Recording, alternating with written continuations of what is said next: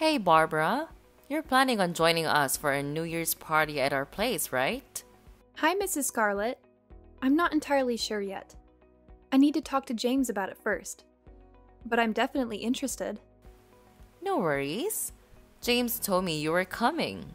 If you can, it would be awesome if you could help me out in the kitchen like you did last year. Oh, James mentioned that? Yep, he did. You're practically family, so it's all good is everything, alright? You seemed excited before.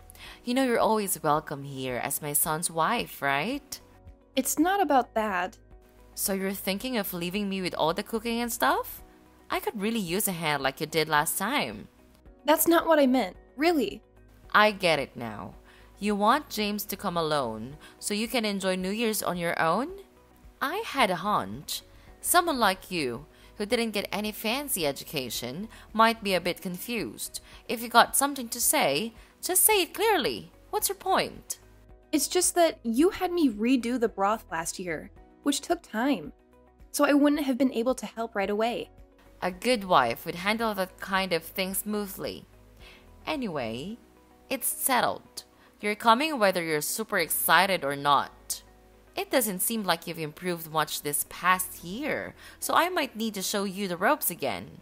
That won't be necessary, really. We're family, and New Year's is family time, right?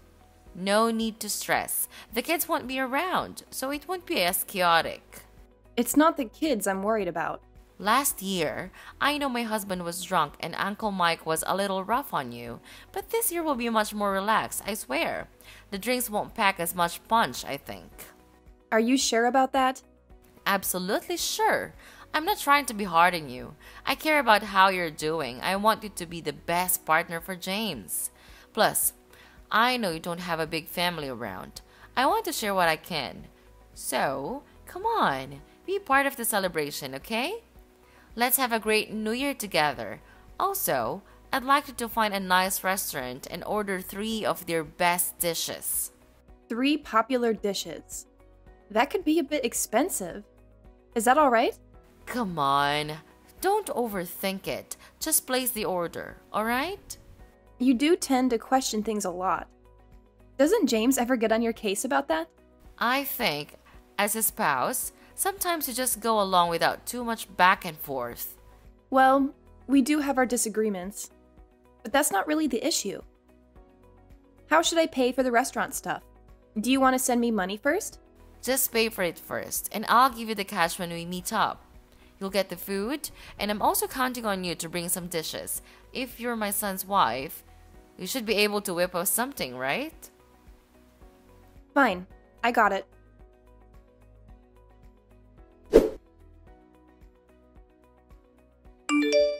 Hey Henry, this is Barbara.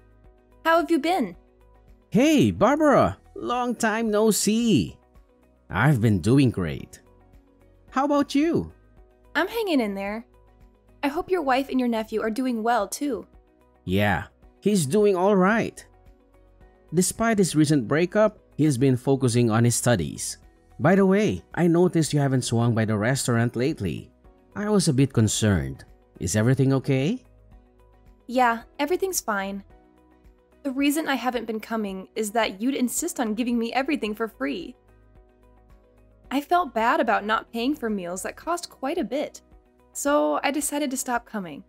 What are you talking about? You worked as our front girl for years. Your energy brought in so many customers. You're a big part of our success. I owe you, so the least I can do is provide you with free food. No, that's not really the case. I'm really grateful for the opportunity to work there and for the meals, but I've moved on from that job, and it doesn't feel right to get things for free anymore. I see. But listen, my wife and I were thrilled to have you working with us. We had a blast. Our family is small, and we don't have kids, so taking care of someone young like you was a joy. Same goes for we've been looking after him so his parents can sort things out. I knew you were looking after him, but I didn't know the backstory. Is everything okay with your sister and her husband? They ran into financial troubles and went bankrupt. I hired my brother-in-law as a chef at the restaurant to help them out. That's really kind of you. I'm sure they appreciate it. Besides, people tell me I have a bit of an intimidating look, so I couldn't have attracted customers on my own. Well, it seems like it's a win-win situation. I really don't owe you anything. I also don't need special treatment. But speaking of which, I have a request as your customer. Sure thing. What can I help you with? I'd like to place an order for some food from your restaurant, specifically 3 of the top specials. 3 specials would feed around 9 people. Are you sure that's okay? Yep, I'm actually having a family get-together for New Year's Eve. Would that work? Absolutely. Consider it done. I'll make sure it's a priority. And honestly, I don't mind giving it to you for free. You've paid for so many meals when you didn't need to. Let us do this for you. No, really, it's all right. I'll pay for the whole order. Your restaurant is top-notch, and I can't just accept things for free. Besides, my in-laws will be covering the cost, so no need for special treatment, please. I get your point. But just so you know, offering you 3 top specials can get quite pricey. It's okay, I insist. But I do appreciate the offer. Well, if you're sure. Anyway, I remember you venting about your mother-in-law last time you visited the restaurant. Is everything all right now? I was hoping things got better, especially since you're invited to their family gathering. It's not exactly great. She actually kicked me out of their house last year, claiming I cooked too slowly. What, in the middle of winter? That's awful. Yeah, it was really tough. But I managed to call a cab and get back home. I'm kind of nervous about going back this year. Isn't there someone from your husband's side who would stand up for you? Not really. They've all labeled me as the kid whose parents abandoned her. The whole family seems to have something against me. One of my husband's cousins even told me I'm useless for dropping out of college. That's awful. How does your husband handle it? Is he supporting you? Well, he tends to prioritize his family. When it's just the 2 of us, things are fine. But at his parents' place, he changes completely. That must be really tough for you. Okay, I have an idea. I'll personally deliver your order and stick around to make sure things go smoothly. Oh, you don't have to do that. I'll come by around 6 o'clock on the 25th to pick up the order. Don't worry about it.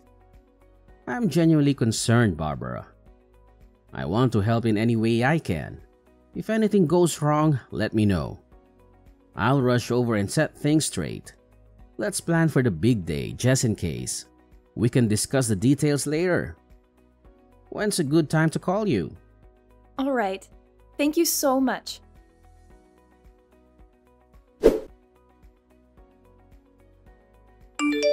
Hey, Scarlett, can you please let me in?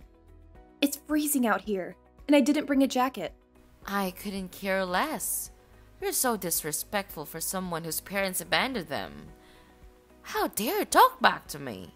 Well, you told me I couldn't even have a bite of the food I cooked, and you refused to reimburse me for the bill. That doesn't seem fair. How many times do I need to remind you? You're not part of our family. Our food isn't for you. I understand that I may not be a part of your family, but is it necessary to constantly remind me? I was hoping we could at least share a meal together. Oh, how generous of you. If you're desperate, there's cranberry sauce. Have as much as you want. Fine. If that's how you feel, I'll just head back home then. Like you said, I'm not family anyway. Oh, so dramatic. Going back home like a winded bird, are we? Suit yourself, Barbara. I won't lose any sleep over it. That's for sure. Is that really how you want things to be? We used to be close, and now you're treating me like a stranger. It hurts, Scarlett. Oh, Barbara, spare me the melodrama. We used to be close, but things change, don't they? People change, relationships change. Maybe it's time you accept that and move on. It's not that easy, Scarlett, and I can't accept this thing happening. I am the one who buys all these things for your family. And now you treat me like this? It's just not fair to me, you know? Oh, please, don't act like you're the only one who's hurt. I've had enough of your constant neediness and emotional blackmail. If you want to leave, go ahead. I won't stop you. Well, you know what, Scarlett? Maybe it's for the best. I don't need toxic people like you in my life. I deserve better than this constant belittling and lack of empathy. Oh, poor Barbara. Always playing the victim. Fine. Go find your better people. See if they can tolerate your unbearable presence. I will find better people, Scarlett. People who appreciate me for who I am and don't try to tear me down. And maybe one day, you'll realize what you've lost. Oh, I'm shaking in my boots. Good luck with that, Barbara. I hope you find the perfect little bubble where everyone adores you. But don't come crawling back when you realize how good you had it with me. I won't be crawling back, Scarlett. I'm done with this toxic dynamic. It's time for me to prioritize my own well-being. Goodbye. Good riddance. Don't let the door hit you on the way out.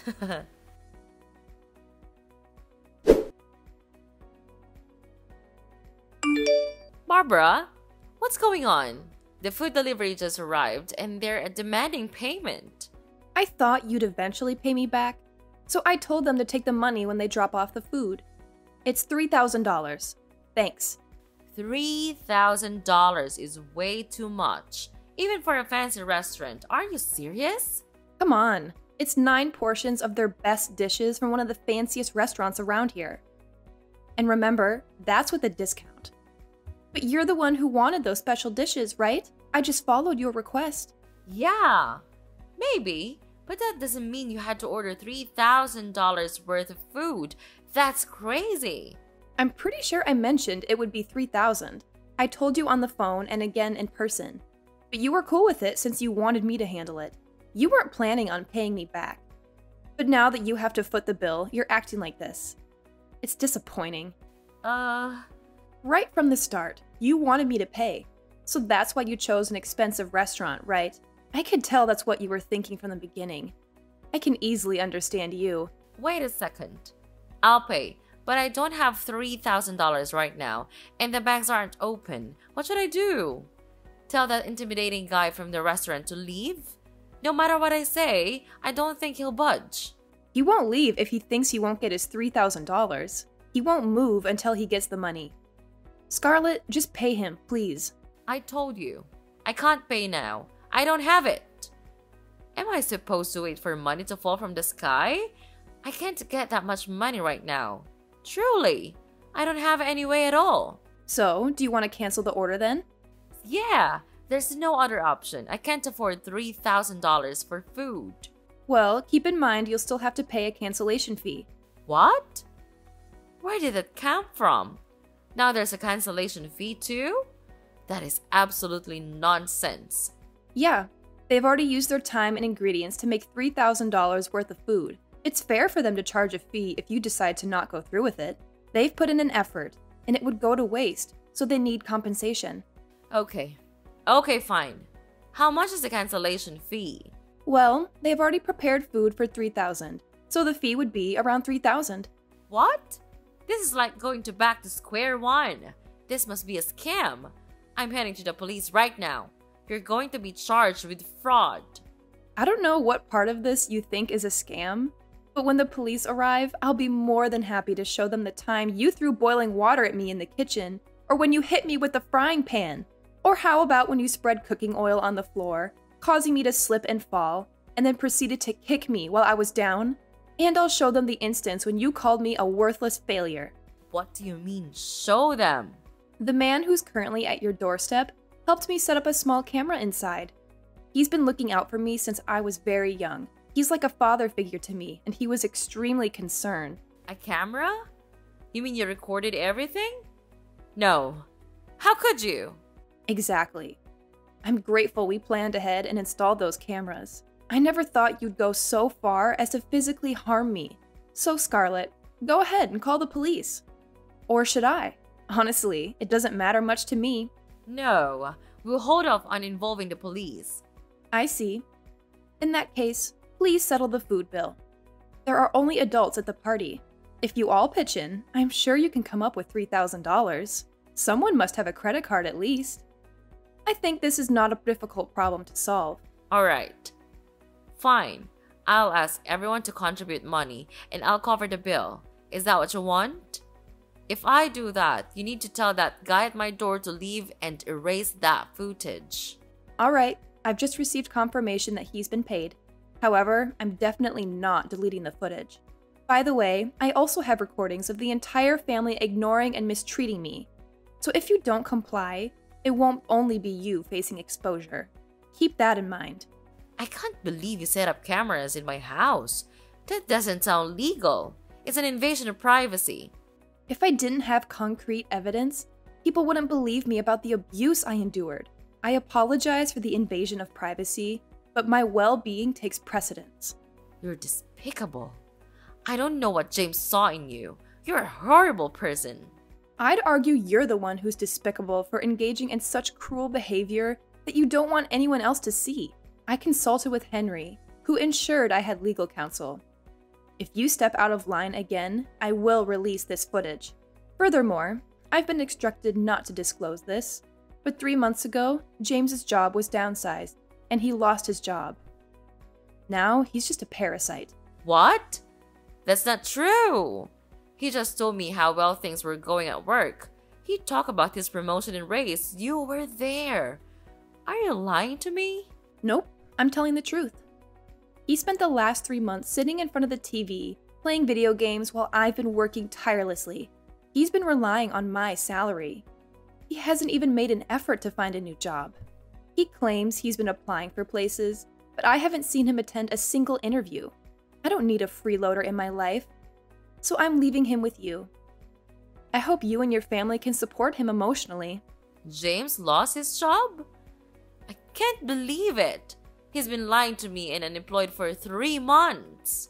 Please tell him to leave me alone and never return. He spent 2 years pretending not to notice the mistreatment I endured from your family. That's when I realized I don't love him anymore. He's been trying to conceal his job loss. If you threaten to expose this, he'll likely comply with anything you say.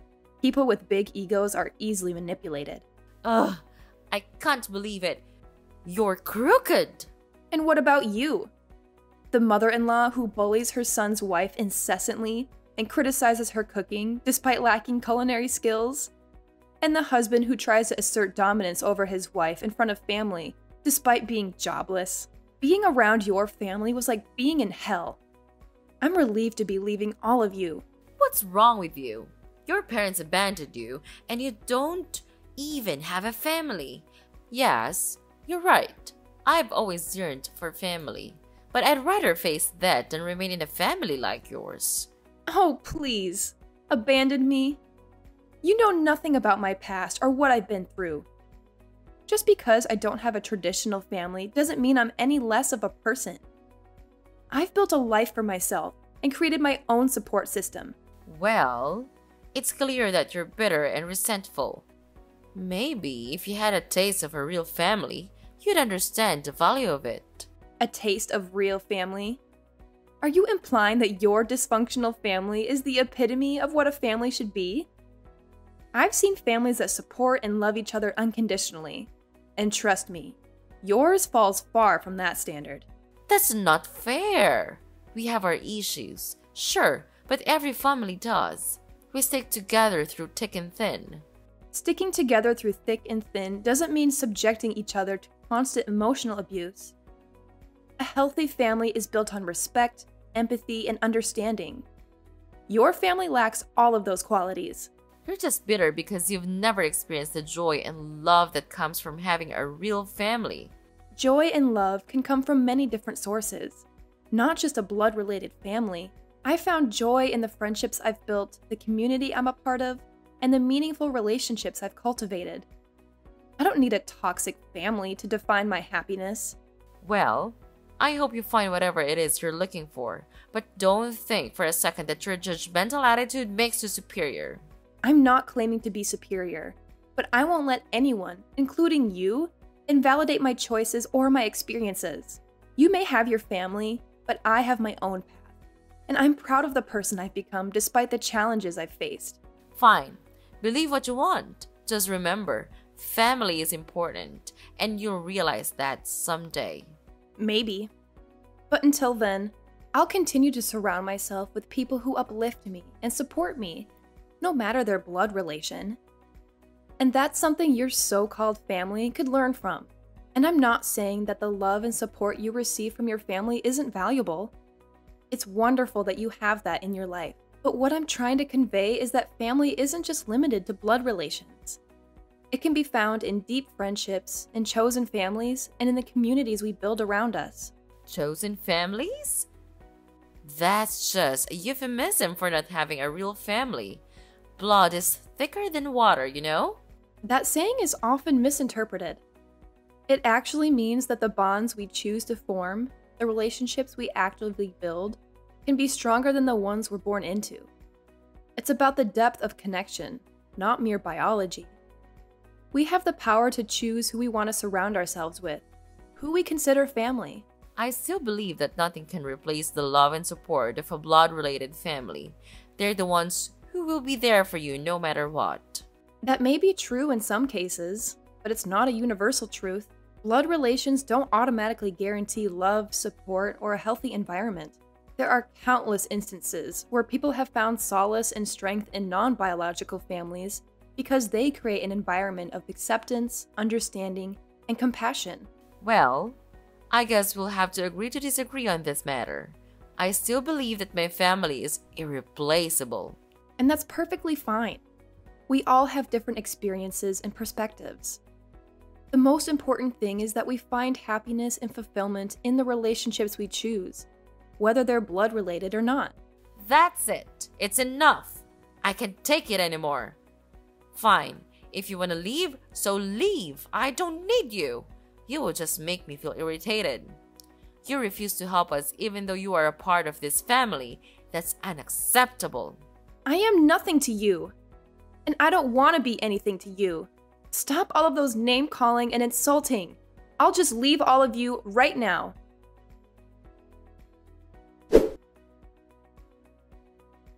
After leaving the house that day, I felt a mix of emotions as I returned to my empty home. It was tough having to pack my things and face the reality of finalizing the divorce. My husband refused to agree to the divorce, holding on to hope for reconciliation. Meanwhile, my mother-in-law tried to apologize, but I couldn't accept her empty words. The years in that difficult marriage were filled with constant conflict, worsened by the complicated relationship between my husband, his controlling mother, and myself. His unemployment made things even more challenging, as he relied on his mother for financial support. It became clear that money was the main motivator for my mother-in-law, with little genuine care for me. In the midst of all this, I decided to start fresh and move to a new place seeking peace. There, I found love and acceptance in Henry's house, where I'm treated like family. I'm now happy and content, focusing on the present and future. Although the scars of the past remain, I'm embracing my newfound freedom and independence, putting the idea of marriage on hold for now.